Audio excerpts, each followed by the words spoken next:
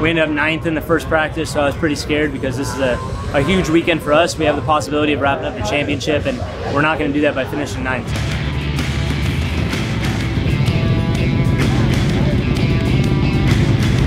Here we go. It's time for this 19-lap Super Sport. Race number 1 to get underway. When these lights go off, we're going. There we go. Good race start. And it looks like Ty Scott from 3rd spot got a really good launch. And Herrin goes up the inside. And how about this final run to the checkered flag? Here we go. And it's going to be Josh Herrin holding off Rocco Landers. And Josh Herrin able to wrap up the Super Sport National Championship for the Warhorse HSBK Racing Ducati New York entry.